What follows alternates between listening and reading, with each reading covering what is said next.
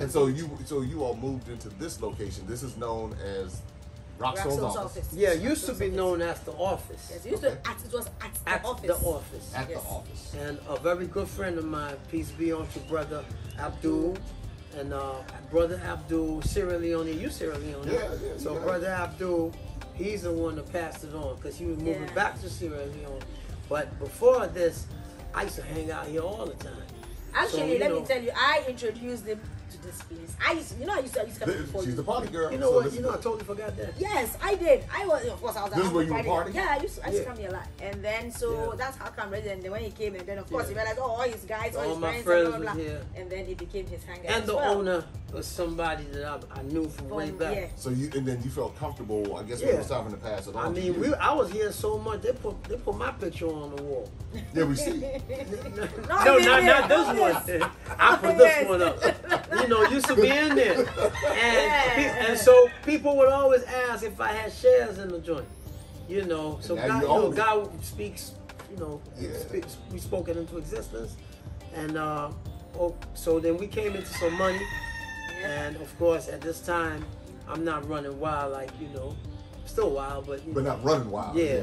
So because actually when he told me the first time I was she was like I was opposed. I was she was just thinking to herself, I'm already partying. Thank you, and I'm going to go to the party. A spot. Really? I don't own the spot and party. Now you got to make sure the people party. You jump from the fire. So initially it was like then. Well, he convinced me. Yeah. And it wasn't a bad decision at all. No. 12 years later. 12 years. A very good decision. And we still here. And you're open, every day pretty much? Yeah, pretty much every day. 6.5 days in a week. Yeah, before, we used to run it like a club. We used to run it like a nightclub. Right inside of there, we used to be Ram. I'm going to give you some pictures so you can. Okay. And then we went next door. That's Grandpapa's. And then we went upstairs. We got corporate after work. Up here? Yeah, that's called after work. Oh, wow. So the way we did it is one entity, but we gave it different names. So you have different And that was very functions. strategic. Yes. Yeah, so we can, as we speak, we can actually hold 5 different functions at the same time.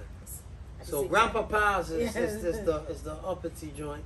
That's where all them Hollywood folks, you can walk in here and have. That's the sexy spot, right? That's the spot right there. The ballers. Okay. So at any day you walk in and it'll be Idris Elba sitting there or Wyclef's on or whoever.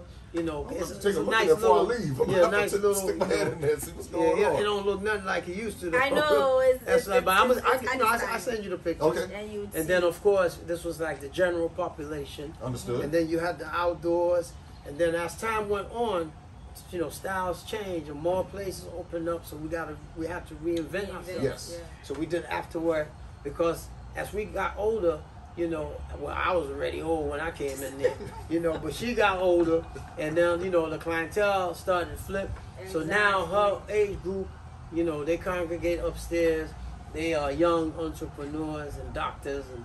So more of a professional. Yeah, very professional. That's the vibe right now. Very professional vibe. Because I came in with the ruckus, I came with the boom play, and then it went into some Hollywood. So you were 90s. As far as my age? No. Definitely not. No. As far as that'd be great, Brad. Oh yeah. I mean, no, I ran through all the stages. So you were 80s? Yeah, we ran through 80s, 90s, 2000. Yeah, I mean everything because, like we said before, I'm still that dude. And remember, these kids, they grew up to my music. Well, some of them were probably made to your music. Exactly. People. Yeah, you're right. People found their wives here. Yeah, I was gonna say. And that's how it goes down. So after a while now, I became, the dude that would not go away. Because every time, and of course I kept it fresh, because I put music out every now and then just to remind. Just to remind him. But you know who you remind me of back in the States, and you may have heard of him because you're familiar with my area, but Chuck Brown. Oh come on, Chuck! Chuck is the OG. That's what I'm saying. So Chuck he's the Godfather of Gogo. Yeah, Gogo. Chuck is the OG. And then so anytime this, I remember many years ago in New York, I was talking to this sister from your side. And I had never heard the expression "work the wall." I said, "What are you talking about?" Because the Go-Go came on, and she, said nobody to dance with. She said, "She worked the wall." I said, "Okay." You know, yeah, Chuck. But you know what that means, though. Yeah, I know what that means. Okay. I just want to be sure. I want to be sure.